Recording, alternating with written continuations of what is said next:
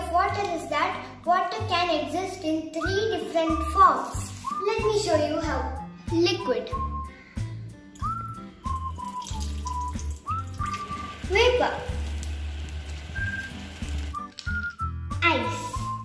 Let's move on to the second property of water, the solution property.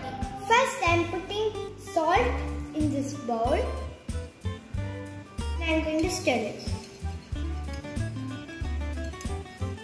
Now I am going to put some sugar in the second bowl of water.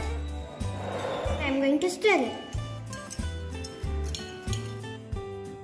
Now you can see that the salt and the sugar has been dissolved. The next property of water is surface tension. It's very interesting and exciting.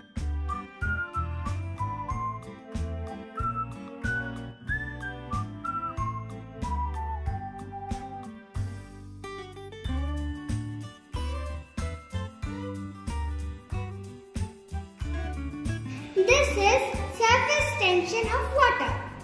The fourth and the final property of water that I would like to show you is capillary action.